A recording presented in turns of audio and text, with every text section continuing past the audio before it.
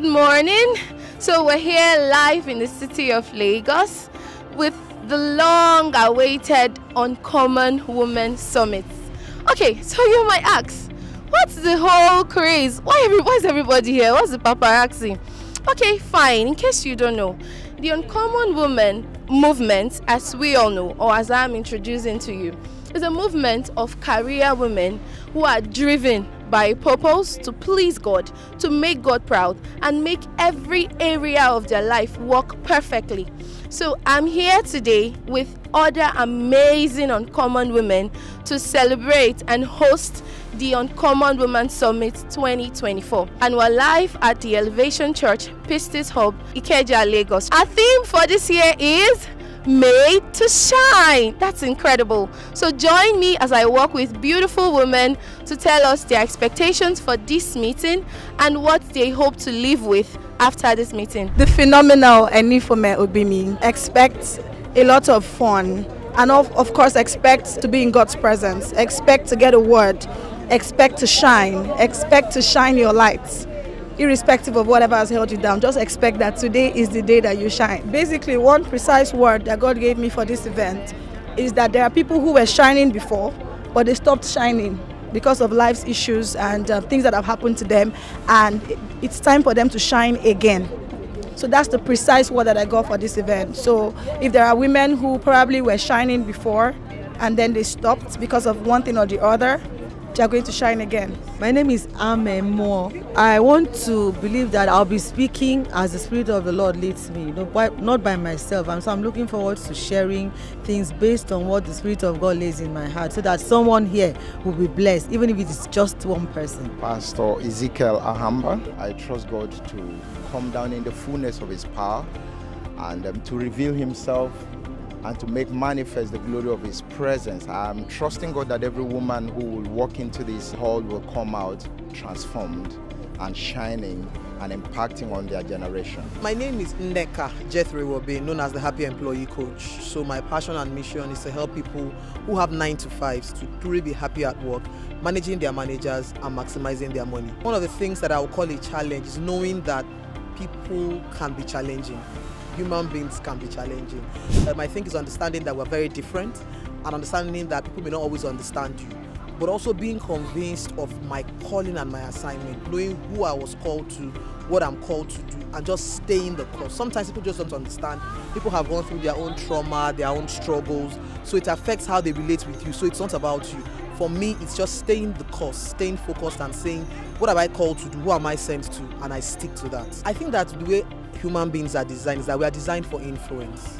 And so if you are in the Uncommon Woman group, what that does is that you are seeing the image of people who are doing very well as well, who are able to go through the challenges that you are facing. You can learn from them and you can climb on their shoulders literally to achieve your own victory. That's one of the most beautiful things about being in the Uncommon Woman group, being able to harness and take advantage of those people in front of you and climb their shoulders and do what they are doing. Just literally like copy and paste and finding your own unique voice. You can see people who are mothers, who are single, who are career people, who are doing great things, and you begin to do the same thing as well. My name is Dr. Shogo, and I was one of the speakers at the Uncommon Woman Conference 2024. The impact the Uncommon Woman Conference will create for women, one thing I majorly saw was a mindset shift and practical tools to get better and stand out in life. My name is Jumoke Alioke Malakai. I was on the panel where we discussed what it means to be made to shine. I think for many of the conversations we've had today, all the amazing speakers who spoke, a lot has been said about how women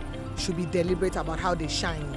And I believe that the essence of the summit was to bring women together, bring people who come and share ideas, thought leadership, inspire women to be the best versions of themselves. These conversations cut across career women, entrepreneurs, raising children, being married.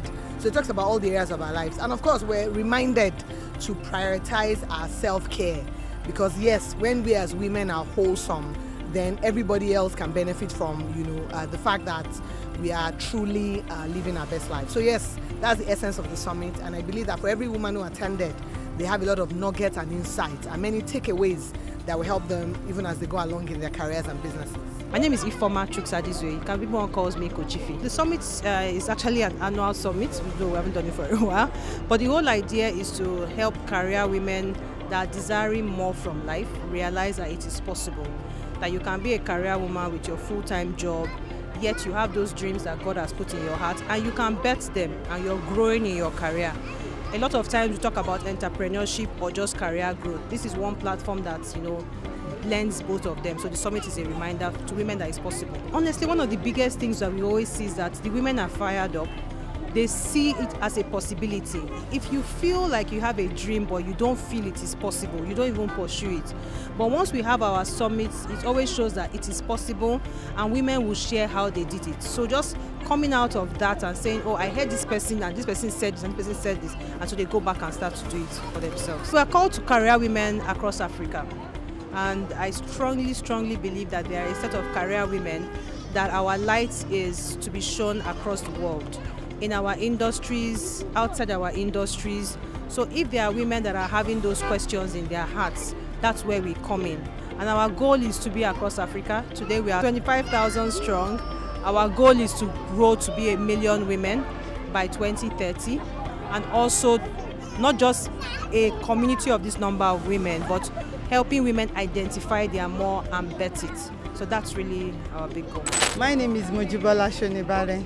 I'm here to be a partaker of this event that is tagged Uncommon Women Summit.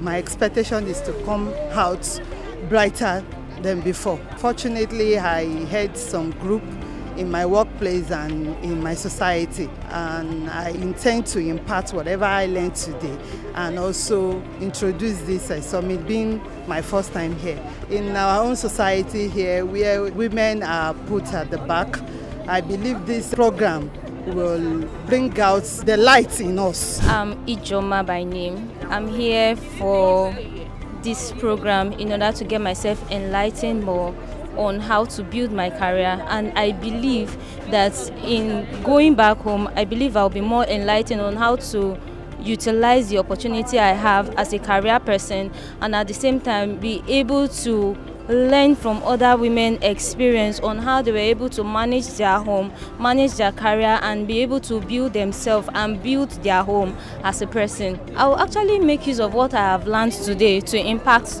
to other women. I'm Jaira Milekum. Well, this is my first time being here. I came here to be inspired by the speakers because I've gone through the list, and I want to leave here a changed person and impacted with lots of knowledge. I want to learn, relearn and unlearn. As a school head, I'll start with the women in my community to impact knowledge with them, organize a little seminar or indoor seminar to impact from what I've gained here today. I'll start from there, start from my church to impact, and then from there I believe we'll go wild and everybody will know about it. Wow, many women are too engrossed in homework, housework. Most times we are too busy. We don't even have time for ourselves. This is an opportunity for networking. This is an opportunity to meet other women and learn from them, how they made it in life. So this is very important. I think is one of the #1 thing that women should not avoid. Any gathering like this that involve women, because we have opportunity to experience things that we are experiencing and we feel, oh, we are the only one in that phase. But by the time we meet other people and then Bumingo say, oh, sorry, I'm not the only one, and then we learn from other people's experience and make ourselves better. My name is Adere Sola Tobite. I'm here today to gain knowledge from career women, know their key points and keywords that are taking them so far in life, and I'm here to participate and meet other people. It's very, very crucial and important because you have to learn from those that are up so you can know the way to get up too.